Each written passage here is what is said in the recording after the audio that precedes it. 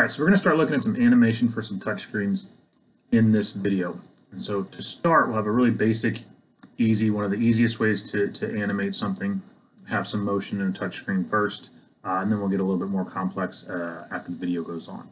So first thing I'm going to do is write just one line of logic just to have something happen. I'm going to have a switch turn on a fan. Okay. Really, we're not looking at the logic for this one right now. We're just looking for the animations. Okay, so now whenever we do this, this should enable us to actually run a fan controlled by the PLC.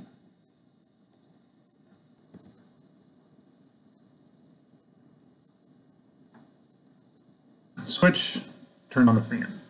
Okay, so now what we want to do is we want to add the fan to a touch screen so the operator can see it, and then we want to provide some animation so the operator can see it run.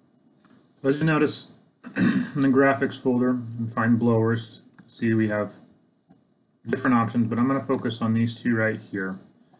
We'll see some other examples later, but notice these are the same fan, same blower, except the fan blades are offset just a little bit. So I'm going to take one and overlay it next to the other, overlay it on top of the other one.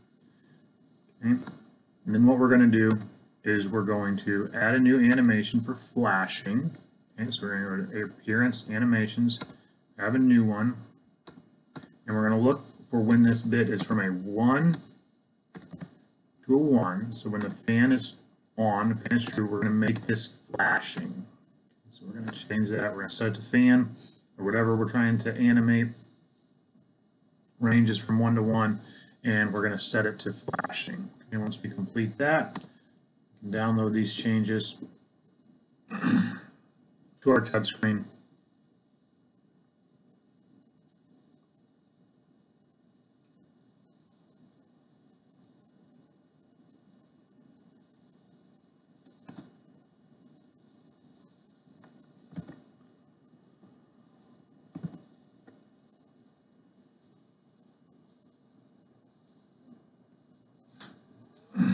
Now, our fan is rotating because one picture is flashing while the other one is staying static behind it. So it gives it the appearance of rotation because the one on top is flashing and going away while the one on bottom is just staying there all the time. So it gives it a slight appearance of rotating. Okay. We can do this a little bit better if we really want that fan to spin. We just change how often it flashes. Okay, so a little bit more in depth. We got to get in some programming here, and we got to do a little bit of something with some timers. So what we want to do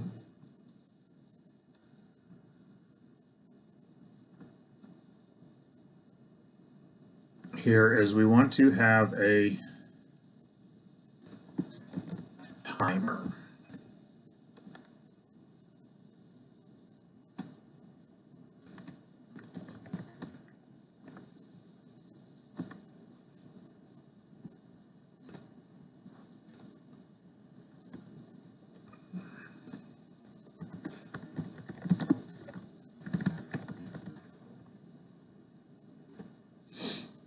Okay, and so we have a timer set up. I'm going to give its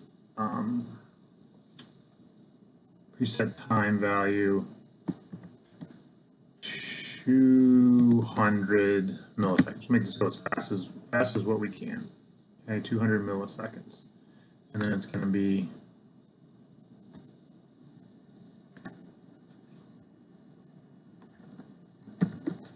able to repeat.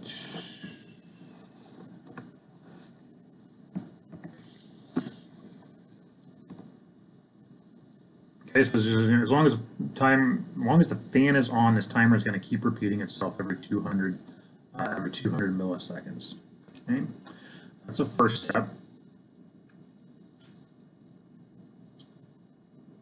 And the second step is we need to be able to compare. Okay, we'll use greater than or equal to.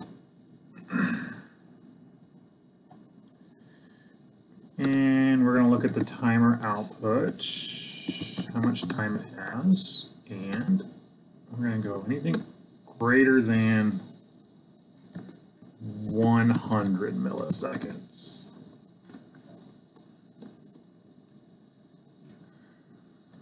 We're going to have another bit.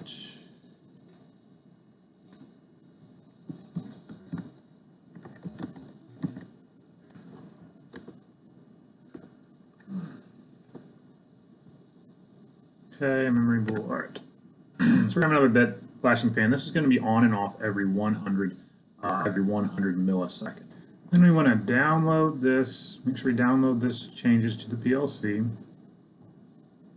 and we'll add it into our graphics.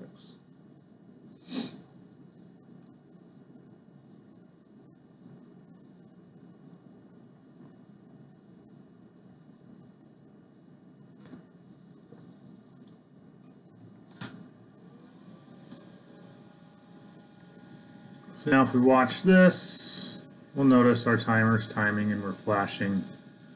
That'll come on every 100 milliseconds. Okay, so that's going to be a faster rate. Every 100 milliseconds will be a faster rate than what we were before. So we just need to make these changes now to our HMI. So again, I have my fans, 2 of them here, overlay one on top of the other, just like we did before. Okay. We're going to only make this visible. So we're changing it, instead of having a flashing animation, we're going to only make this visible when the fan goes, the bit goes from 1 to 1. Okay. The other thing that we need to do is, when we make this as a default tag table, this is flashing fan now instead of fan. Okay. The new bit we put into the PLC.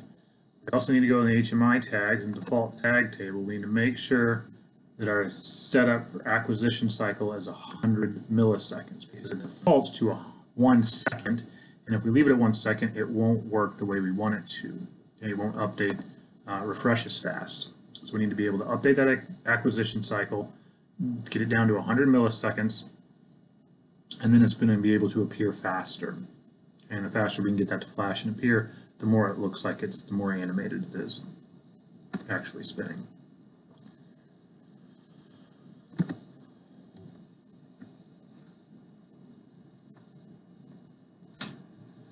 Okay. Now, since that's flashing every 100 milliseconds, it looks a lot more like a fan's actually spinning. It's got some more animation to it. So, quick and easy way, just make it flashing. The other way to make it quicker is to make it visible when a bit that's flashing every 100 milliseconds is true.